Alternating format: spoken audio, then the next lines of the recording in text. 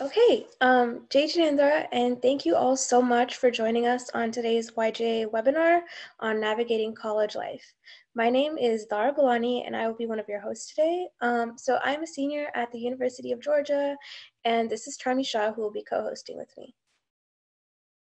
So Jay Chandler, everybody. My name is Charmy. I'm a junior at the University of Louisville in Kentucky, studying public health and minoring in Spanish.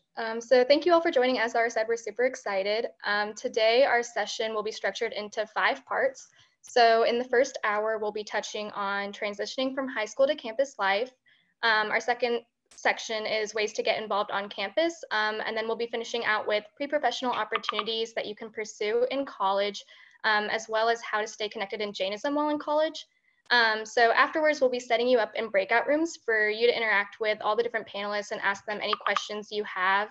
And that means like during the webinar, we will not be answering any questions, but we will have a Slido link open so you can put those in at any time and the panelists will be answering them after. So yeah, let's get started. And Rupal, if you can send the Slido link in the chat, that would be awesome. Awesome. Okay, so one day you're living with your parents, they're calling your name from downstairs to come eat rotli dar batshak, and you're getting your laundry folded by your mom, and the next day you're eating dining hall cardboard pizza and you're wearing your 3-week-old unwashed jeans, and you're running to your 8 a.m. I have literally been there before. Shail and Bhumika are here to tell us a little bit more about how they have navigated the tidal waves of college campus life. So our first question to Shail and Bhumika, would you guys please start off by telling us a little bit about yourself and how transitioning from high school to college was, especially with you, Shail, moving to a college in a much bigger city, and Bhumika having a college town feel? Absolutely. Jaden there, everyone. I am Shail. I'm currently a sophomore at Northeastern studying finance and accounting. So when it comes to college, I had a bit of a roundabout way of getting to Boston, where my college is. For my first semester, I had a choice of 13 different cities around the world to study in, and I chose to go to school in London. So the city itself was our campus, was our classroom.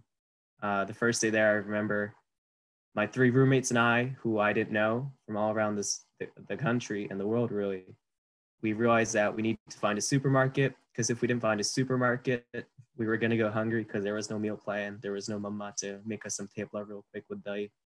And none of us knew how to cook, so we got a 5-pound bag of pasta, and that's all we ate for lunch and dinner for about the first 2 weeks.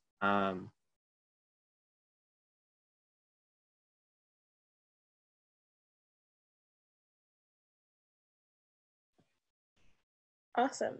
Bhumika, would you be able to answer that question? But you have to be ready to make Google Maps. Jason, everyone. My name is Bhumika. I'm a senior studying computer science at University of Michigan. I'm almost done. My last exam is on Wednesday, and then I'm graduated. And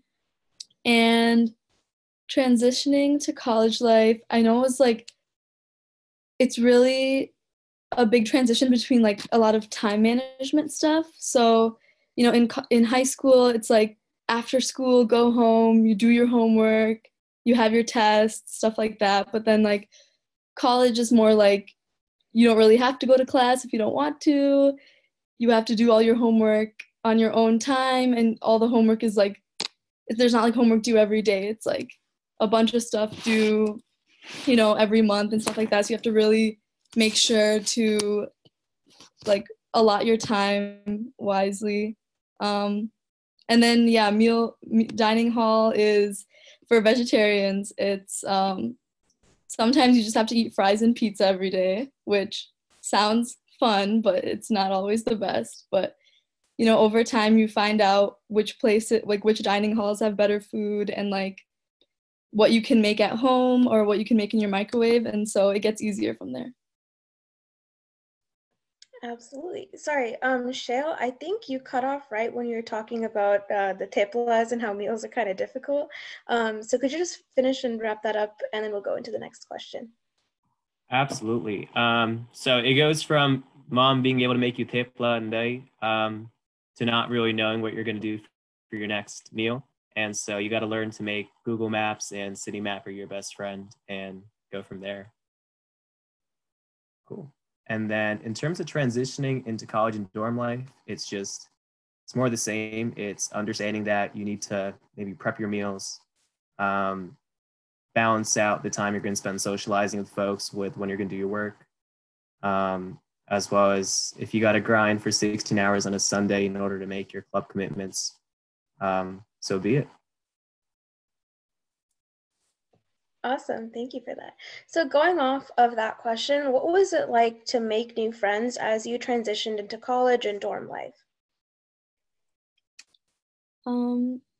Absolutely. So it's pretty interesting, and it's just about joining commitments that you can find yourself.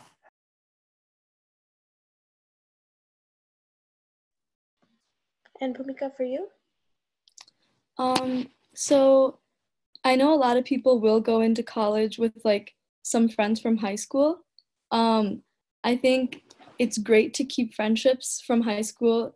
It's awesome, but some people kind of use that as an excuse to not meet new people, which I think is something that you really should do, because definitely keep your friendships, but also in college you meet so many new people, and a lot of the new people that I met are like, I talk to them every day for the past 4 years, and like I'm so glad that I did meet them. And I think one of the best ways to make friends is in your dorm. You just keep your door open and like just be friendly. And I remember one time, maybe it was like the second day, there was just a bunch of people in the hallway, and so my roommate and I were just like, "Do you guys want to play Mafia?" And like those are the same people that I'm best friends with today. So dorm is a great way to make friends, and just like, even if you don't know someone, just being nice and asking them if you want to go check out this area with me or something like that.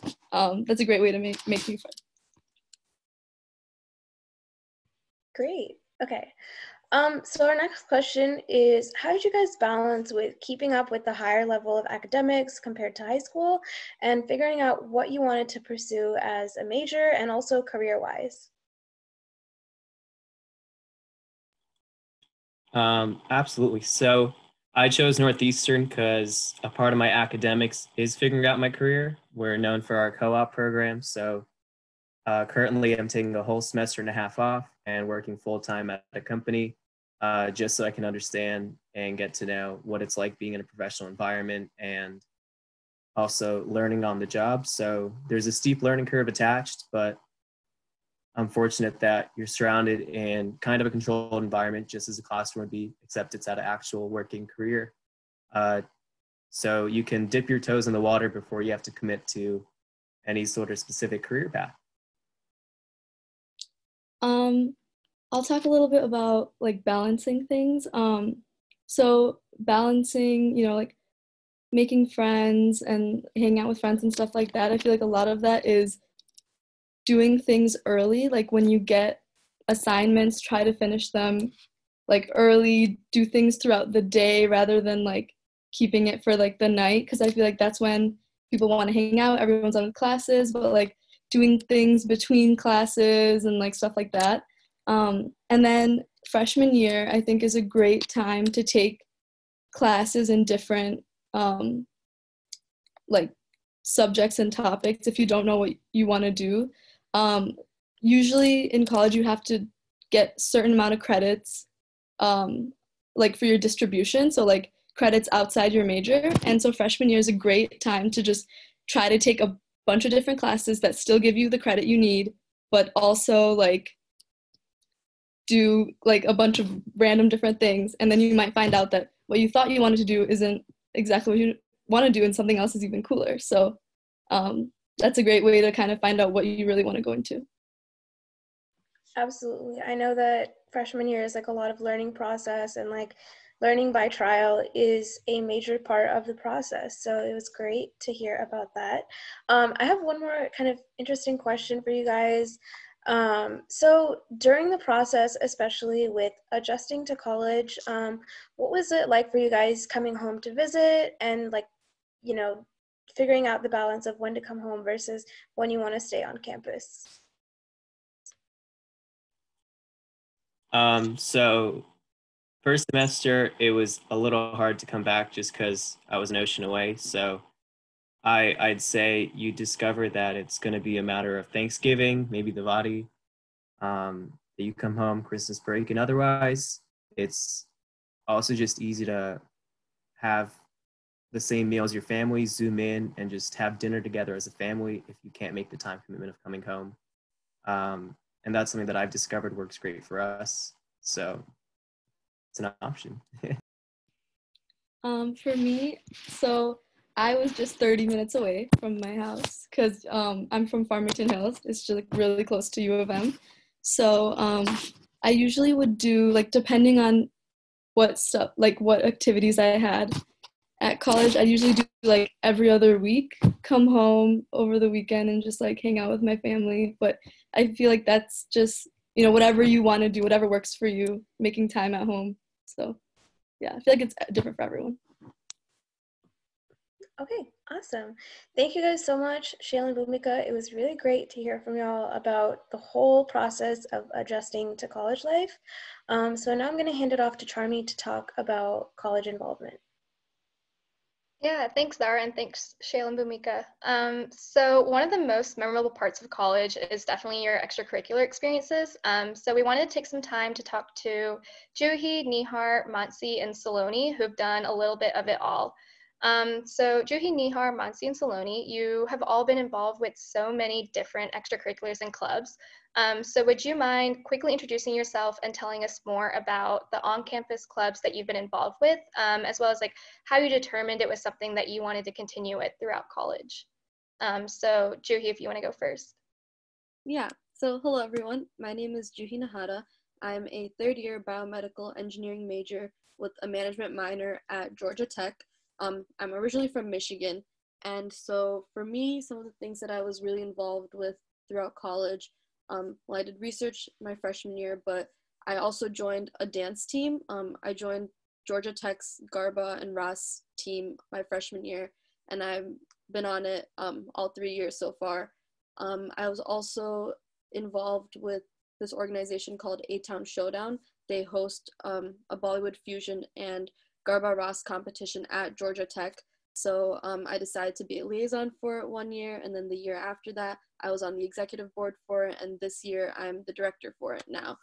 So for me, the reason why, well, I heard about all of these clubs through like our orientation org fair type thing. I basically just saw all of these booths. I knew that I wanted to somehow stay in touch with like my Indian culture while I was at college.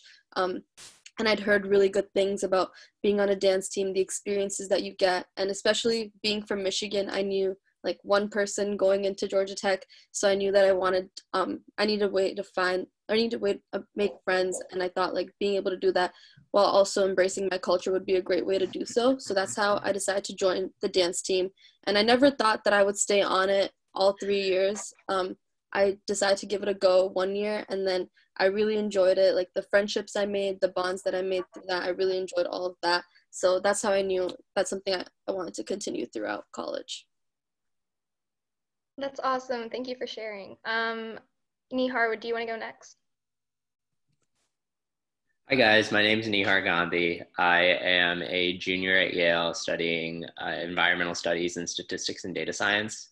Aside from academics, I'm involved with a couple of athletic groups. I'm on the rugby team, I'm on the club squash team, and then I also like to spend my time like volunteering around New Haven. There are a couple of groups that I've joined, like consulting organizations that help local New Haven startups, and then also just some organizations that volunteer with the local food banks. I've also spent a lot of my time as like a first year counselor through one of our outdoor orientation programs.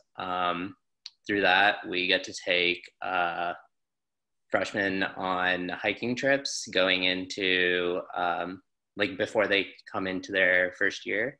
I just got involved with it because that's a trip that I had done my first year. Ended up making a lot of really great friends from it. And the chance to lead it has been fantastic. Last year, I took a group of like 8 through the White Mountains. It was super beautiful.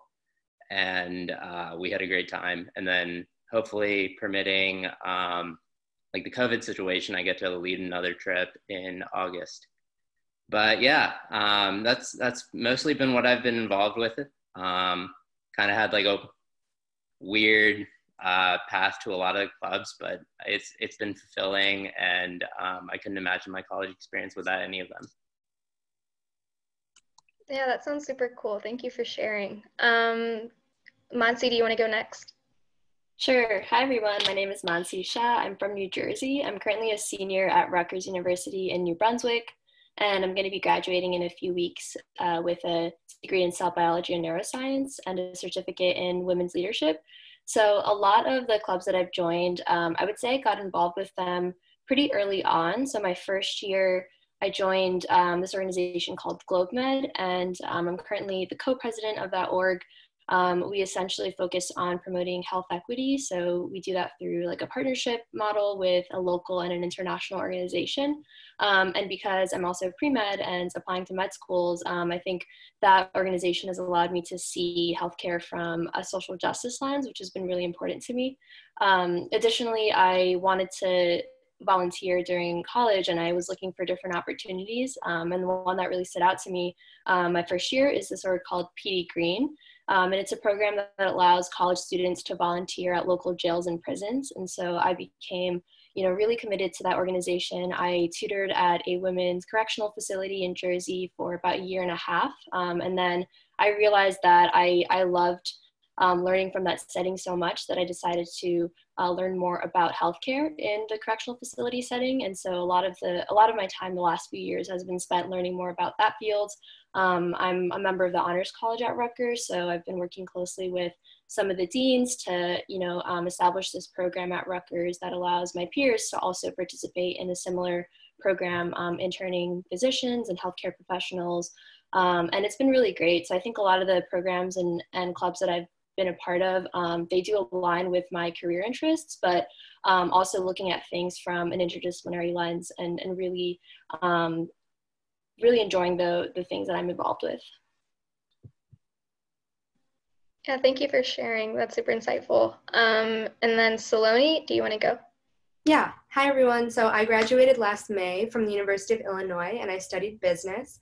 One thing that I think is important to highlight about campus involvement is when I was a freshman, I really wanted to be on a dance team. That's like who I thought I was going to be in college. But what is unique about college is sometimes you have to apply for orgs or audition for things. So I didn't make it my freshman year. And I think it's okay to recognize that like something you're really interested in high school and the things you think you're going to be involved in, they might change. So if you don't get into that original club, that might like enable you to do other things. So some things that I was involved with in college, I was a business major, so I was in a business fraternity, and I'm also really interested in film and creative things. So I joined the film club and this org called Design for America that's all about human-centered design. And I think one thing that's really cool about college and campus involvement is there's an opportunity for you to bring your own ideas and perspectives. So for example, in the film club, I had ideas based on what I saw in the business world, so I could incorporate that to make that culture good. So I think even if you're a freshman or a sophomore, you can always look for opportunities to make these organizations even better and bring your unique perspective. So yeah.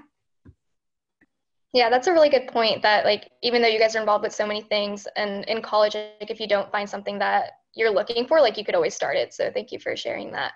A follow-up question I had for you. So I know that you've studied abroad in college. Can you share more about your experience on that? And just advice is like how you decided that you wanted to study abroad and how you decided where you wanted to go.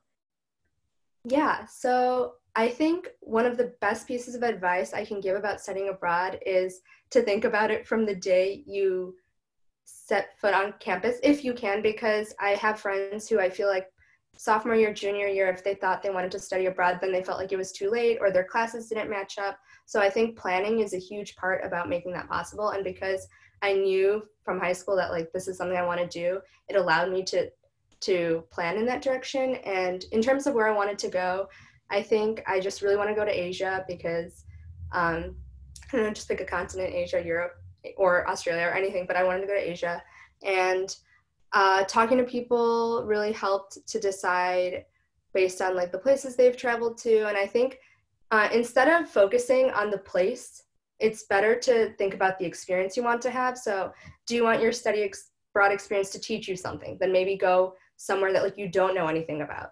Or do you want to really be pushed out of your comfort zone? Then go to a place that, so don't think, I would say like, don't think about the place.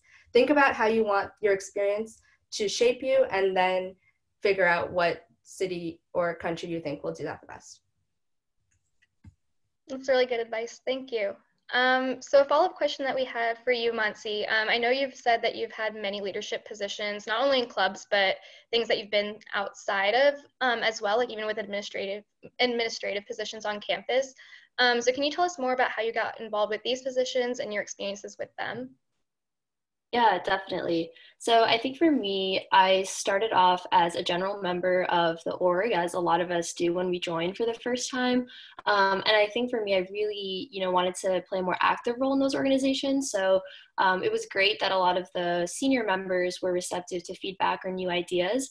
So that's one piece of advice that I would definitely have about when you go about joining a new club is don't be afraid to provide your input, because that feedback is really valuable. You're coming into the org with a fresh perspective. And so that was really helpful because I was able to build, contribute my ideas and work up into these leadership roles. And for some of the administrative related positions, I think that I really valued networking when it came to going to events and speaking to people and having good relationships with individuals on campus. So this past fall, I was able to serve on a search committee for the new president of Rutgers University. And that was a pretty cool experience because I'm not part of student government or anything like that, but I at least got to see, how it is having a student perspective be valued. And I think a lot of campuses really do appreciate that. So yeah, I think that ultimately it comes down to voicing your opinion. If you have an idea, being able to share it with the e-board of an organization. And if you're interested in having a leadership position, showing your commitment, because it's definitely possible and worth it if that's something you're interested in. Yeah, thank you for sharing. I think it's super cool to be able to give back to the organizations that have given so much to you. So leadership positions are definitely a great way to do that. So thank you. Nihar, moving on to a follow-up question that we had for you. So you've mentioned a lot of things that you've been involved in, but in addition to that, I know that you've also been involved with Greek life on campus. So how did you know that that was something that you wanted to pursue, and how has your experience been with it overall so far? Yeah, I think Greek life varies from campus to campus. So obviously take everything that I say with like a grain of salt. I think coming into college, I wasn't planning on joining a Greek organization, mainly just because in the Southeast, where I'm from, it's a little bit more intense. It's a little bit more time consuming. And so that was kind of my preconception of Greek life coming into college. But then once I stepped foot on campus, I just figured out that it was like another group that people joined. It was like a social organization, whatever. And yeah, I like the fact that it wasn't all encompassing. I like the fact that it didn't occupy everyone's social time, and that people really prided themselves in having involvements outside of their fraternity, sorority, whatever. And that was one of the big draws for me. I think it was just the chance to be around like another group of diverse people. I think that Yale in particular does a really good job of attracting people of all different types to their Greek organizations. And so that I was curious my first year, and I think that I got a really great experience out of it. I came out of it with like 3-4 very close friends. And I think that's the mentality that you should go into Greek life with. Don't expect to be best friends with everyone in your class, because it's really tough to form those super close relationships with 30-40 people. But I think if you can come away with it with like 2-3 really good friends, then I think it's worth it. Yeah, that's pretty much all I have to say about Greek life. If you're considering joining it, Feel free to ask me about it in the breakout rooms as well. I have both positive and negative things to say about it. So yeah. Yeah, thank you. And I guess just to quickly address Athman's message in, oh, Rupal just did it, but yeah, so I can go ahead. Greek life does refer to social organizations at colleges and universities in the form of fraternities or sororities. Nihar, do you have anything to add to that, I guess, in just terms of what Greek life is for someone that's like never even heard about it? Yeah, it's just like a social group for you to join. Their core mission is to facilitate, like, fraternities will say brotherhood, sororities will say sisterhood, and their idea is that they're going to create bonds between these individuals that last a while, and it's a great way to meet new people, a great way to step out of your comfort zone. And for some people, it ends up being great. And then for some, it doesn't. So I think you just have to ask yourself, like, what you want out of a social setting. And if Greek life is in that, then I'd say go for it, rush, and just see where it takes you. Yeah, thank you so much for sharing. It's definitely something that is always a decision that people have to make in college. So that was super helpful. So thank you. Follow-up question for Juhi. We know that you talked about being on a dance team and kind of moving up as well and taking leadership positions in that, whether it was being on the team or even a town showdown and being co-director next year. So we know that that can be like a huge commitment in terms of traveling and all the time and meetings. So can you elaborate more on your experience of how it's been and how you balance it with your academics? Yeah, definitely. So, like the dance team I'm on right now, it's called GT Ramblin' Ross, and relatively it's less of a time commitment than some of the other dance teams are. There's like a lot of dance teams at Tech, so typically we like practice like 9 to 10 hours a week, which is considered low commitment compared to the other teams. But yeah, I think it's definitely important, like before you decide to commit yourself to that, to realize like what you're getting into and like make it very clear with like your captains, like what your expectations are, and like being able to time manage all of that. So yeah, it was like, especially my first year, was a little bit of a struggle trying to balance like the rigor of college with a dance team. But I think what's really important to understand is that like you and all of your teammates, like you're all in this together, like they're all taking like very hard classes like you are, so they kind of understand where you're coming from, and through that you are able to actually build that like support system, and like all these friendships that like will last a lifetime. So I think mainly the biggest thing is just time management, being able to plan like when your comps are versus like when your assignments are due, and like make a schedule, like figure out how you want to go about that, like communicate with like your professors and like let them know what's going on, like try to find ways to meet with them outside of office hours, etc. But I think the biggest thing was like working through something like ATS, like being on an executive board for a competition and also being on a dance team. Like it teaches you a lot of those like skills that are very valuable in like your future life as well. Like being on a dance team, it teaches you how to work in a team, and that's like something that you can talk about in interviews. And like planning something like ATS, which is like over 500 dancers attend that, like that's handling a large scale event, and that really helps you like be successful in pursuing career opportunities. And when you interview, when you go to career fairs, like you can really draw on these experiences, and they're like, oh wow, like this is a strong leader right here.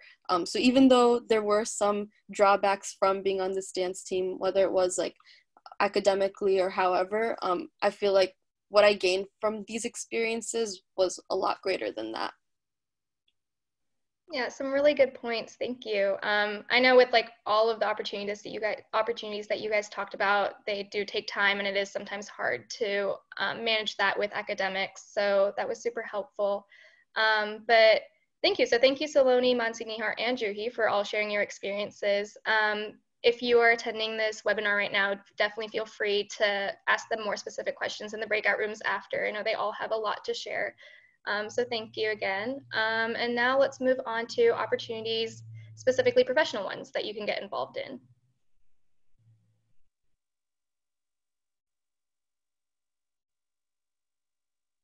Yes. Okay. Sorry about that.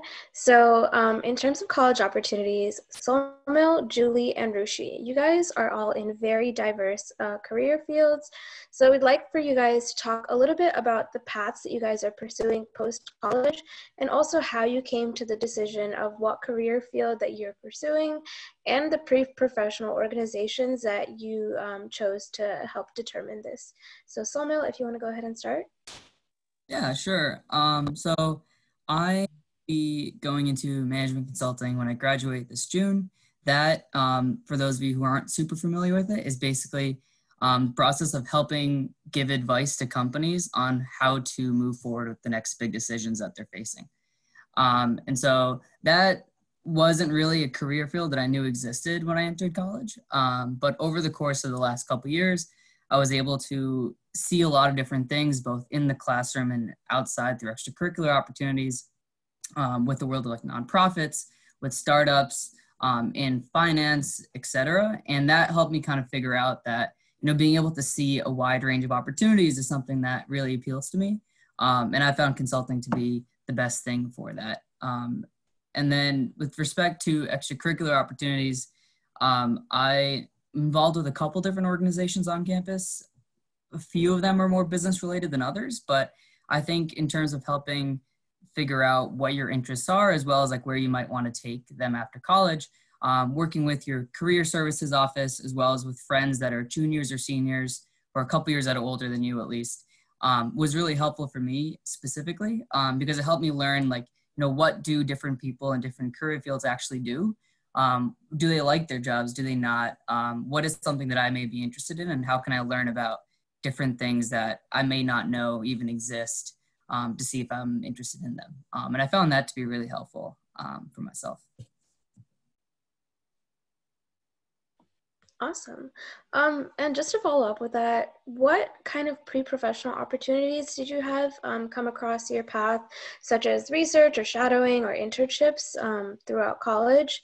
And how did you find those and prepare for them and end up securing them? You want me to answer that? Yes, please. Okay, sure. So I've had a couple. So the summer after my freshman year, I was able to get an internship at shoes.com, which is a shoe retailer that sells shoes, as you could probably imagine. And that was a opportunity that I actually was fortunate to get through my family. And that was a really cool way to learn about, how do people in the business world work? And that was my first real exposure to it. But I think for those of you that are freshmen in college or thinking about going into college, I don't think having something your freshman year is that big of a concern. For the first 8 weeks of the summer, I was a camp counselor, and I thought I learned a lot. I learned a lot in those 8 weeks that I thought was also really applicable to everything that I've done since. But then after that, the summer after my sophomore year, I worked with our career services department to get a co-op opportunity at a startup, and that was really cool. Worked there for about 6 months and learned a lot about how businesses work and how different areas of the world kind of look like from a business perspective. And that was really what piqued my interest in wanting to pursue something a little bit more along the lines of business. And then my sophomore fall, I joined a club called Campus Catalyst, which provides nonprofit consulting to organizations in the Evanston, which is where Northwestern is based, area. And from there, I was able to see that, being able to take the knowledge that you've gotten in the classroom and outside of the classroom, as well as your overall life experiences, to help an organization that wants to make the world a better place, was something that was really powerful for me to realize. And that was what kind of got me interested specifically in consulting. And then, as I said, like talking to people in the business fraternity that I'm in on campus about, how does consulting work? How does that world kind of operate? Was how I ended up kind of pivoting toward that space. Awesome. Great to hear that from you. So Julie, I'd like to ask you the same question. Could you tell us a little bit about the path that you're pursuing? I know that you are no longer in college. So if you could tell us a little bit about that and how you came to the decision of pursuing that. Yeah, sure. Okay, so I went to the University of Maryland, College Park for undergrad, and I graduated in 2018 with a major in neuroscience and a minor in business. And How I came to pursuing, I'm currently a first year student in medical school, and how I came to pursuing medicine, honestly, nothing else really interested me enough or captured my attention enough. And I always really liked the science classes in like high school and stuff like that. But obviously the route to taking to going into medical school is a little bit different, because you do have to be on top of your academics. You do have to be on top of you do really have to be on top of your academics, as well as, you know, research, shadowing, and all of those things as well. I think some of the pre-professional organizations that help me determine, a lot of it is just reaching out to, reaching out to professors, reaching out to working with all of your undergrad professors who teach you your basic science classes, because there are a certain number of like basic science classes that you do have to go through. And a lot of it is just reaching out to your professors and reaching out to just asking them about different opportunities and different areas that you can research in, or different areas that, you know, you need help in, and working with them. I did a lot of different things, so I can go on and ask, can I just like start with the research and shadowing, because I feel like it'll overlap. Okay, so as for researching, that's definitely one of the things that you need for almost any healthcare field. So again, a misconception that a lot of medical students have, I feel like, is that you have to research and do like pipetting, or you have to research and like work with animals. And that's definitely not true. Coming from a Jain background, I definitely did not feel comfortable working with, you know, dissecting animals or dissecting mice and doing like the basic stuff that a lot of people have in their minds of what pre-med students do. So I actually did research and got published for doing neuroaudiology research. And what I did is, honestly, you can go and do research in any department. It can be like econ research. It could be, you know, anything with public health research, because that's a really developing field too. So I would recommend going onto like your school's site and be like Department of Public Health, you know, University of so-and-so, and just look on all the professors that teach in that field, even if you've never had them before. It takes a lot of trial and error, and you do have to reach out to at least like 15 to 20, 30, maybe 40 professors before maybe 3 or 4 might email back to you. But that was definitely something that I highly recommend that you do. It does take a lot of patience, and I would start like probably your freshman year, like end of your freshman year, so that you do have something to work on, because I started my end of my freshman year, and over the course of 3 years, I was able to get a publication in. As for shadowing opportunities, the best way to do that, I feel like, is it's hard to just, you know, a lot of doctors don't check their emails. A lot of like PAs don't really check. They have busy emails, they have different work emails, or they have different practice emails. So what I would do is, or what I did at least, either if your friends' parents are doctors, or if your like teachers have people that are doctors, or if your parents go to certain doctors, I would just reach out to them and tag on to them, and then maybe they might have a specific, they will be the easiest person, and networking will be the easiest way that you can reach out to people to get opportunities in shadowing. And just be like, hey, can I come in and just see what you do in your, you know, pediatrician's office for 1 day? Or can I just come in and see what you do in your neurologist's office for a week or something over the summer? And a lot of doctors are very, very supportive of this. And then I also scribed in undergrad during my undergraduate education as well. So there's a lot of different paths that people take. And that's the biggest thing, that in medicine, it's not just like a set, like you have to do this, you have to do this, you have to do this. There's a lot of different majors that you can do, and there's a lot of different paths that you can do.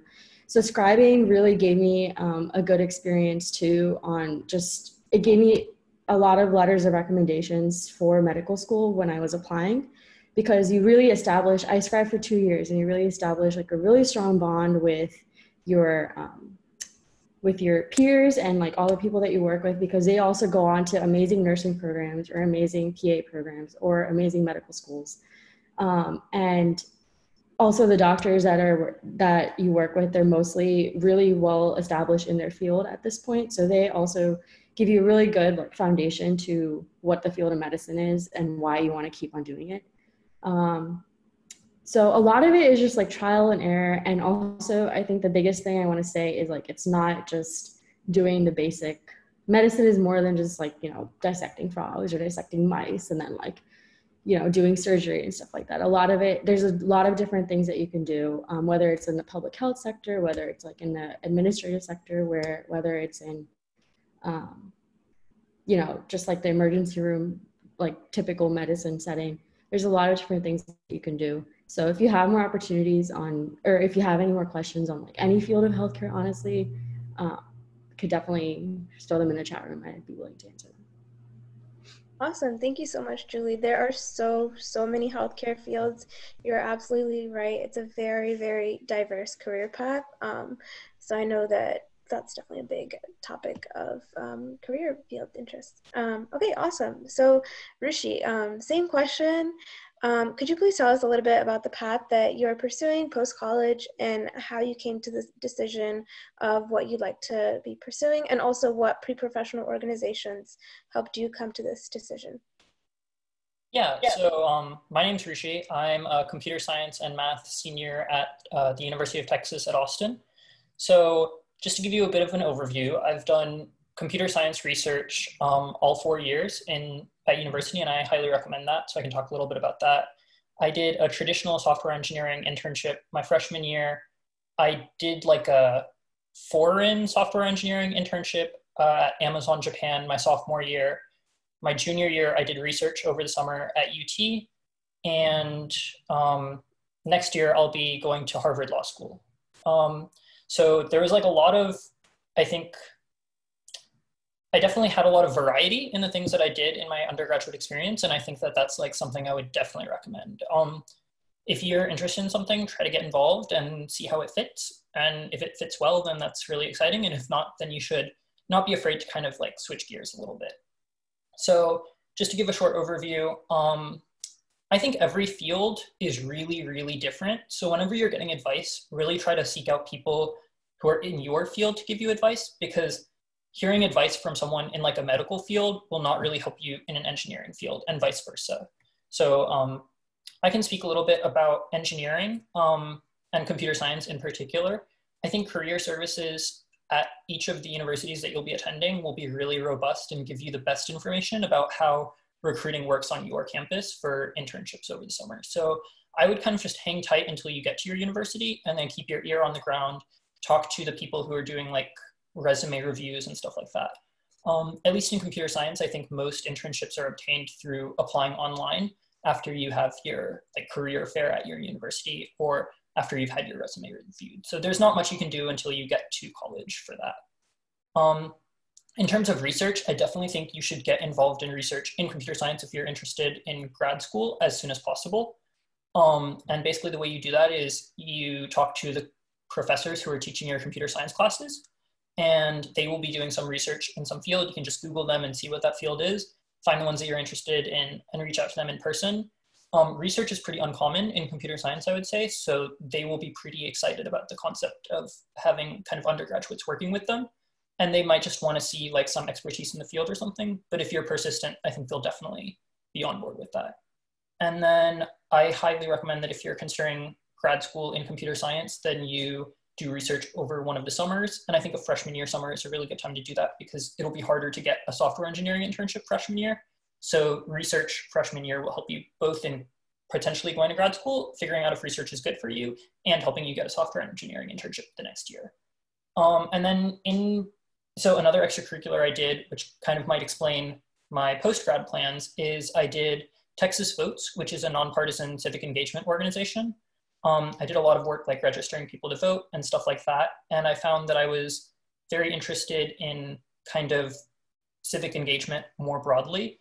And that the connections that I made in that organization and kind of the people that I talked to convinced me that I wanted to apply to law school.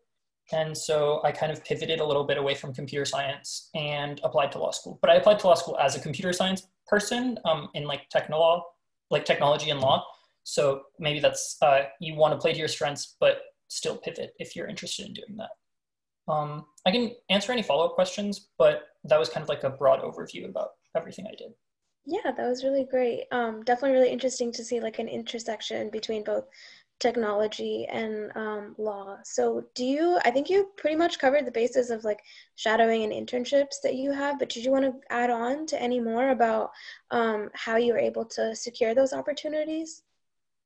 Yeah, so for research, okay, so for internships, there's a pretty standard process. There's so many internships that go to computer science people that like I think that there's so much information out there if you just Google like how to get a computer science internship.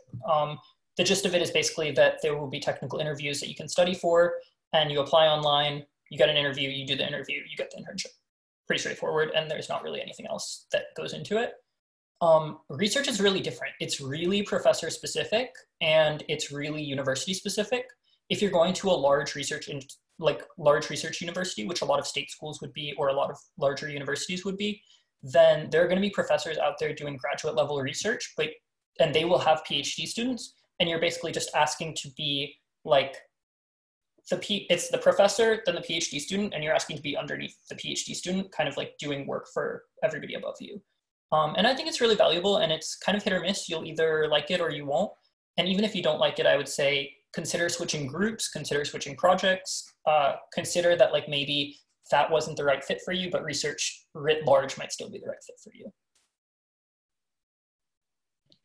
Okay, awesome. Thank you so much for sharing that.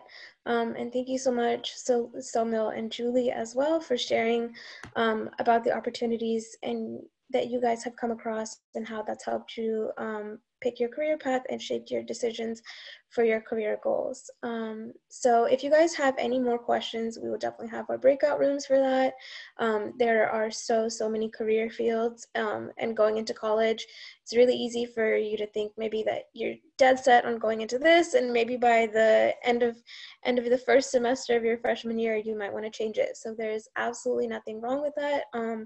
Figuring out what career field you want to go to is a process, and we'll definitely have a good discussion time for you guys to ask more questions about that. So now I'm going to hand it off to Charmy to introduce the topic of staying connected to Jainism. Yeah, thank you, Dara, and thank you again, Somil, Julie, and Rishi. That was super helpful.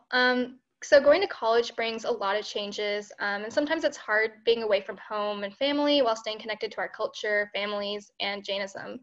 So we just wanted to take some time for our last section to be specifically about staying connected to Jainism, and we have Sid and Ria here today with us for that, so thank you all. So Sid, starting off with you, we know that there's no youth Jain organization at A&M, and that you live in kind of like a college city that's not in close proximity to a Sangh. So how do you practice Jainism day-to-day life during Pajushan, that's Lakshan, or just other Jain holidays in general? Yeah, thanks, Charmy. Yeah, it was an adjustment for sure switching to college, especially when there weren't a lot of Jain people, especially not at A&M, as I was used to, like maybe in Houston, right? So I guess the first thing was my freshman year going into college. One of the things that I did was I did try to actively seek out some of the Jain people at Texas A&M, just so I had kind of a community to start off with. We started a group chat, and I think it was like 4 people, maybe 5 people, pretty small, admittedly, and not the most active group chat, but and that was okay, honestly. Just having someone to say like Happy Mahavir Jayanti to, or finding out what are some of the vegetarian friendly restaurants in College Station. It was still helpful to have that group and just that basis. And believe it or not, slowly over the course of 3 or 4 years, we now have 30 to 40 people in that group chat, and it's a lot more active. We've had national dinners regularly now for the past 3 or 4 years in College Station. We've had small events throughout the year, so it's really grown. And I think that, even though at first it seemed like it was a very small group and that maybe it would be really difficult, I think just starting off with even 3 or 4 people really led to something I could count on over the course of 4 years. To your question about practicing Jain holidays, right? The Lakshan, Paryushan. Again, it was different. I able to go to the temple every day with that meditation, being able to observe some of the fasts, like Ekashna or Upwas. But admittedly, it was really hard in college. Being on a RAS team too, it wasn't easy for me to just not eat for a day. it would take a toll on my body. So, and I also, first year living in the dorm, it wasn't easy for me to just make food fresh every day. So I had to make a compromise somewhere.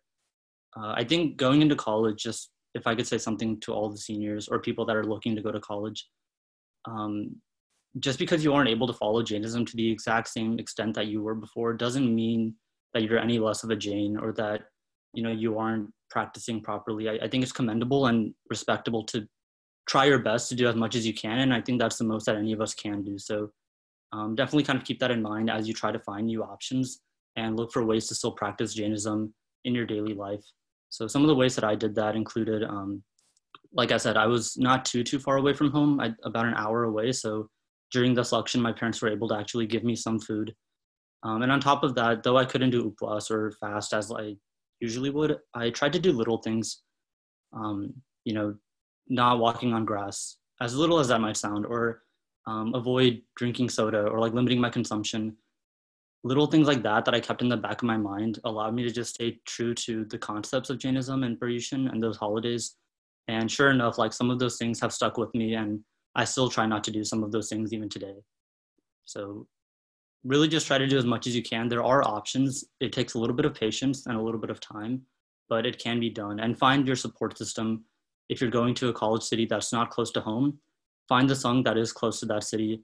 YJA has done a really good job of building up that network. So use YJA as a leverage to find people and make the most of it. Yeah, thank you so much, Sid. All great advice. I think, as you said, it's all about your intentions, and it's definitely adjustment of like how you do that. But I really like how you shared about like how that group message now has grown, and I think that goes back to what we were talking about earlier, where like if you don't find something on campus or if it's not there, like you can always start it and be that leader. So that's awesome. Thank you. Ria, so I know that your involvement with the UC Berkeley Jains organization has been definitely in contrast to Sid, where it's been a bigger organization and helped you stay close to your Jain roots despite being physically far away from home and your Jain community.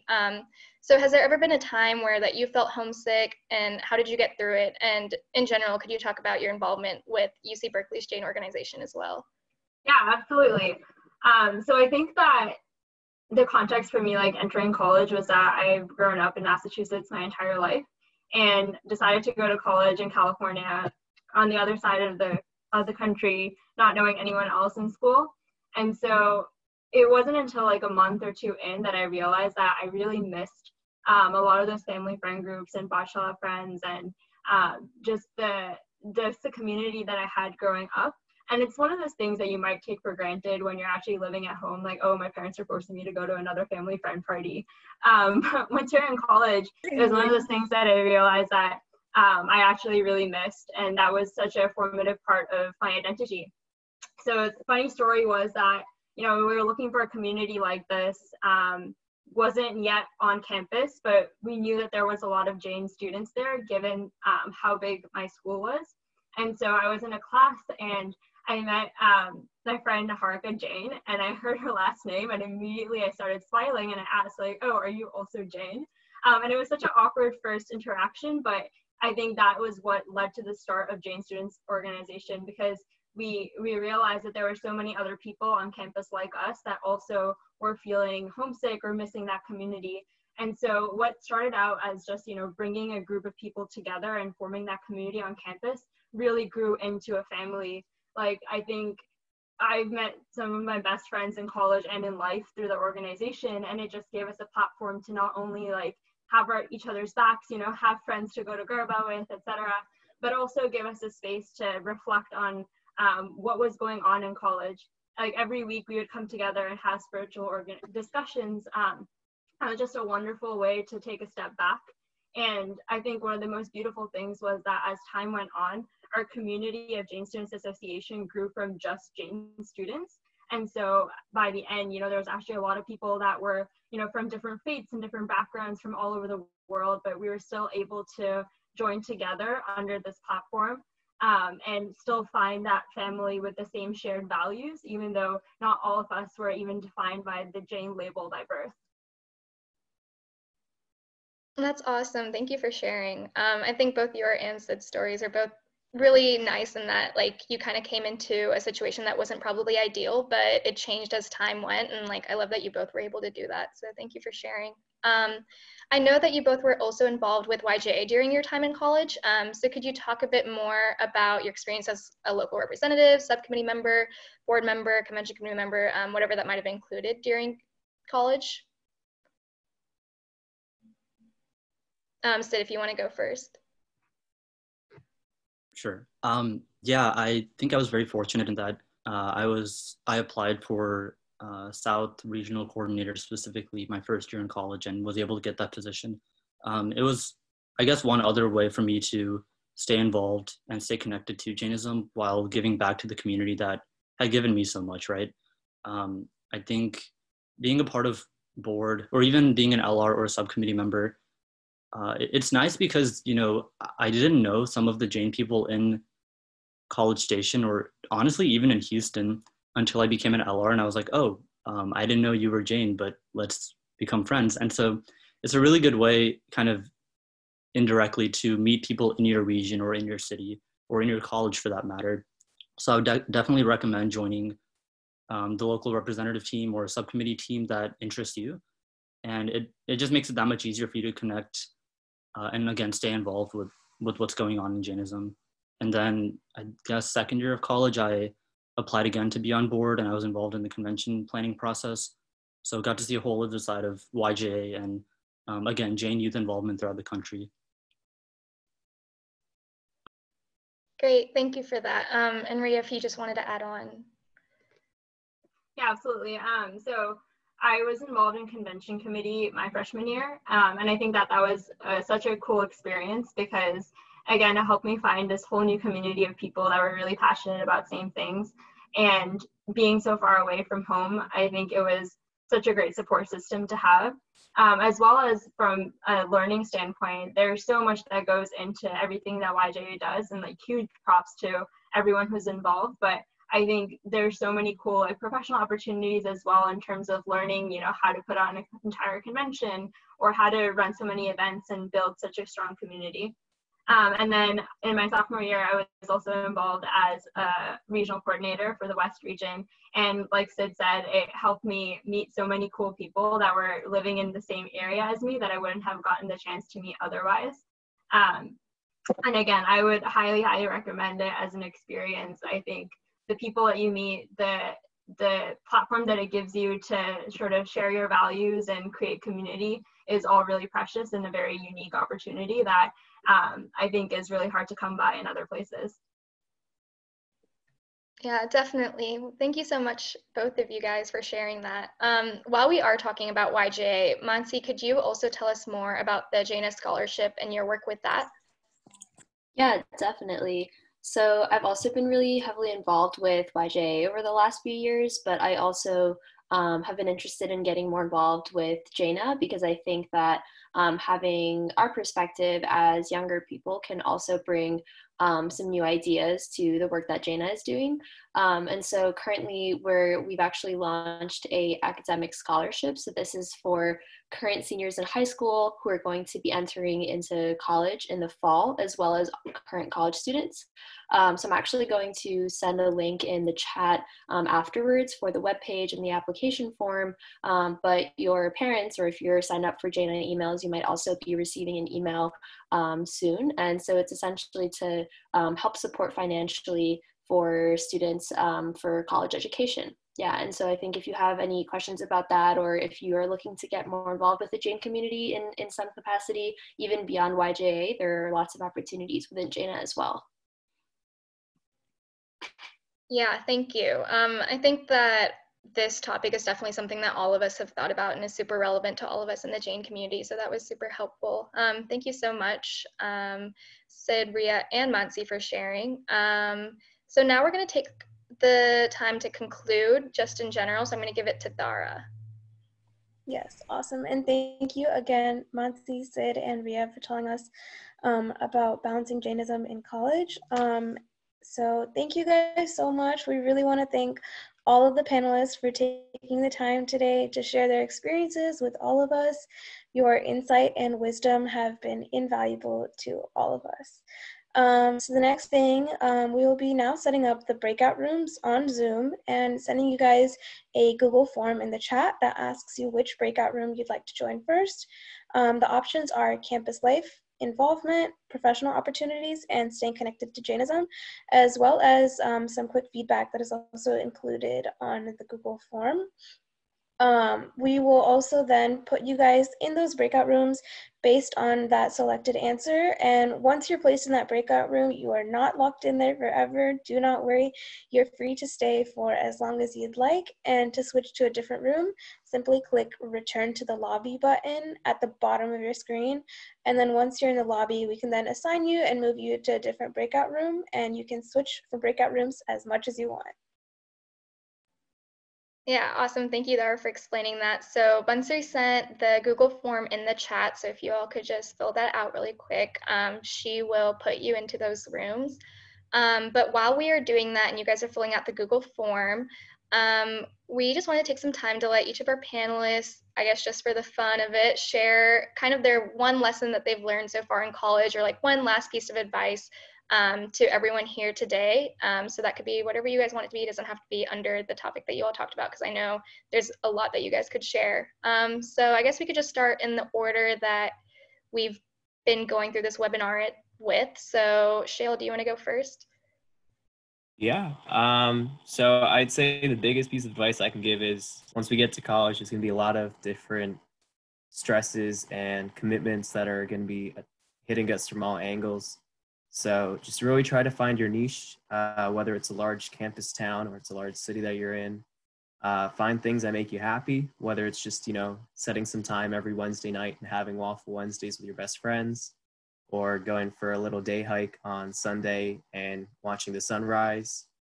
Just really find your niche, find a group of people that make you happy and can, alleviate some of that stress, because it's going to be there. And just finding something that's going to make you smile is going to make the whole experience a lot better for you. Thank you. Bhumika?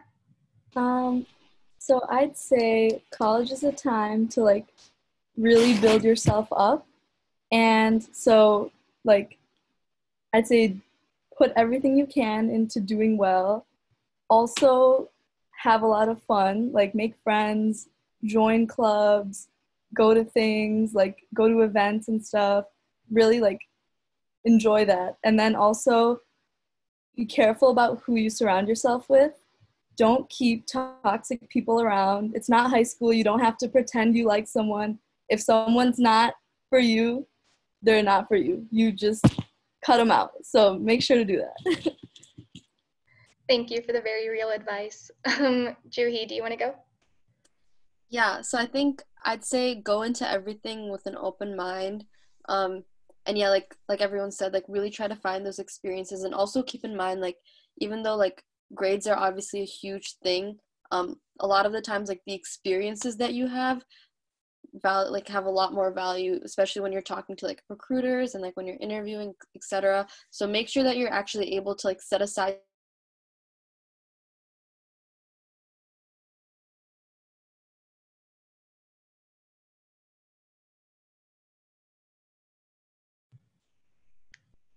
I think she cut out, but we will come back to her when her Wi-Fi comes back. In the meanwhile, Nihar, do you want to go? Yeah, I guess one piece of advice that I'd give is just get comfortable being uncomfortable. Definitely take all the opportunities that you can to interact with new people, new faces, develop a global perspective, and just learn from your peers. Most of your learning is going to take place outside of the classroom. And so really just revel in that. You're going to be surrounded by so many diverse perspectives and people who have had very different upbringings from you. And that in and of itself is a really tremendous experience. So take from your peers, give to them, and just remember to be a good person at the end of the day. Thank you for that. Mansi and then Saloni. Yeah, one of my biggest pieces of advice is to learn how to prioritize your own personal wellness. I think that's super important in college because you know, there is still a lot going on. You're going to feel like you want to be involved in so many things in addition to academics. So if for you, you know, it looks different for everybody. For me, it was finding time to work out a few times a week, or sit down and relax when I'm eating a meal. You know, we walk to classes and take time to really, you know, to relax a little bit and get away from the stress that often comes with being an active college student. So yeah, that's my one piece of advice, to really try to prioritize personal well-being so that you can bring the best version of yourself to everything that you're doing. Hi, so I would say one thing is to document your highs and lows, whether that's through journaling or video form, just because it's going to be easy to forget, because like everything, college is temporary, so you might forget how much you've grown from freshman year if you don't have a reflection of yourself just for yourself to see that. And then also, if you don't believe in yourself, you're robbing the world of what you can achieve. So got to believe in yourself. I love that from both of y'all. Thank you both. And then going back to Juhi, if you want to finish kind of like what you were saying earlier. Yeah, so I'm not sure what part you guys heard, but basically just go into everything with an open mind. And in college, like, grades are important, but make sure you give as much importance to all of these other experiences, whether they're academic experiences, social experiences, because a lot of the times, like, those are the experiences that will help you grow into the person that you want to become. So it's like really important to be able to spend time on those as well. Thank you. Okay, before moving on, I'm just going to bump the Google form again, so make sure you're filling it out for the breakout room that you want to go into, so that we can place you correctly. But moving on, Somil, do you want to share? Yeah, I think that college is really the best time for you to discover what your passions and interests are. And so kind of along the lines of what a lot of other people have said already, I think it's really important for you to try to expand your horizons and try out for that drumming club, try out for the radio station, try out for a business fraternity, or whatever it is that you think could be a way for you to expand your horizons and the things that you've seen or may want to see. I think that by the time that you graduate and have finished your 4 years or however long you spend in college, I think that you really won't regret being able to have those opportunities, because I think college is great in terms of like being able to learn a lot of great things, but it's also great because of the memories that you have. And a big part of those memories come from the experiences you have in clubs and with the friends that you make in them. Super true. Thank you for sharing. Julie, do you want to go? Yeah, I think one of my biggest things is just like coming from like a pre-med or like a healthcare background is it's good to look up to your peers and always, like, you know, look up to them for advice and see what your friends are doing or see what people older than you are doing. But it's just try not to compare yourself to them all the time, because college is really hard. Pre-med is really hard. Not everyone has the same route going into medical school. There's like a lot of different things and a lot of different like things that you can be involved with to go into med school. So just don't compare yourself, because it's hard as it is. College is hard as it is. Pre-med is hard as it is. So don't be so hard. It's going to be really hard if you're also hard on yourself, of like, oh, you know, so-and-so is doing this many clubs. Why am I not doing this many clubs? Or so-and-so is doing this much, like, you know, they've been getting A's in all of their classes. Why am I not getting A's? And another thing I would just say, it's like, to be well-rounded, like everyone else has been saying, like, you will have time to have fun and do academics at the same time. And, you know, be involved with YJACC. I was involved with YJACC during one of my lesser stressful years during college. And then also one more thing, for a pre-med, it's really stereotypical for them to be like, you know, straight A student in high school and then like straight A student later on. I think that stereotype is not really necessary.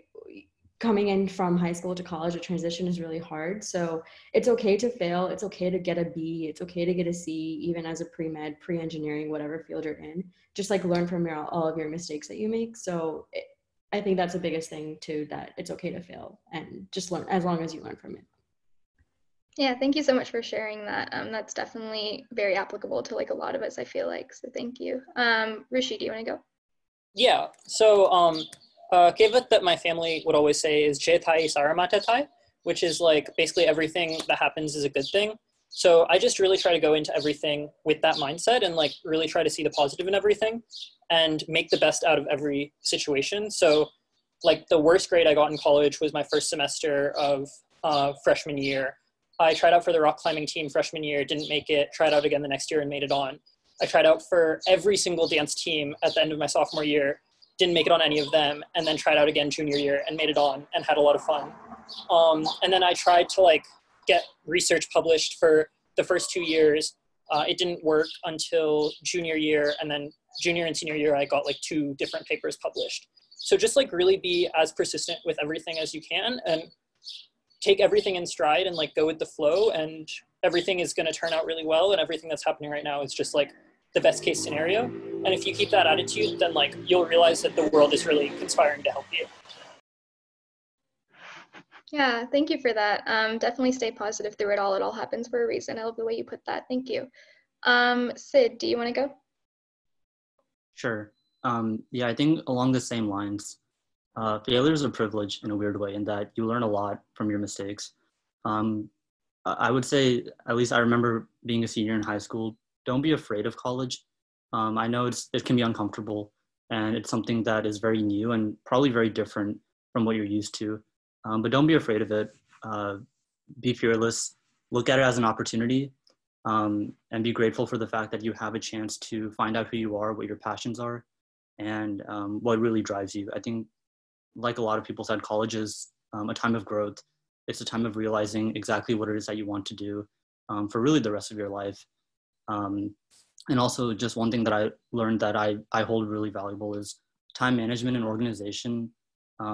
They come with practice. Start early, be very proactive in that sense, and then lead by example. Great, thank you for sharing. One last time, I'm just gonna bump the form again. Make sure you fill that out for breakout rooms. And then Ria, do you wanna go? Yeah, sure. I think when you hear all of this, my biggest advice would be please don't get overwhelmed. I know there's so much going on in college, and you know, you're thinking about friends to meet, what classes to take, what internship opportunities you should be thinking about, what career path you want to go in. And just to echo what others have said, is that everyone has their own journey and their own path, and no 2 people's paths are going to look the same. It's not like high school where people are kind of doing the same clubs or taking the same classes. Everyone has a truly different story. And for those reasons, you know, everyone's going to make a different impact on the world. And just go with the flow and allow yourself to learn and absorb wherever you can. College is one of those things that you're going to get out of it as much as you put into it. And so pushing yourself outside the comfort zone, talking to people you wouldn't have otherwise talked to, those are all going to be enriching experiences for you. And just think about what a privilege it is, you know, to be surrounded by some of the most brilliant people in the world, wherever you go to college, and really like savor that opportunity and that privilege to make the best of that experience and try to do as much as you can to uplift yourself, your community, and the rest of the world. That's all. Awesome. Thank you so much for sharing. And thank you so much again, all of you guys. That was all really good advice. And I know things that I wish I had heard before going to college as well. So that was really helpful.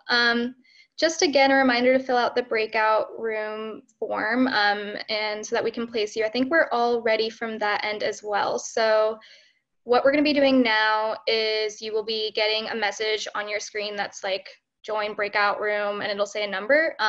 And that's basically the one that you've signed up for, and you will meet your panelists there, and you'll be able to answer and ask any questions on a more conversational level more directly, and just learn more. And then at any point, if you want to switch breakout rooms, at the bottom of your screen, there's a button that says leave, or that return to lobby. And then there, when you come back, you can be like, oh, can I go to this room instead? Does anyone have any questions? Feel free to put that in the chat. Otherwise, I think we should be good now. All right, I am opening up the breakout rooms.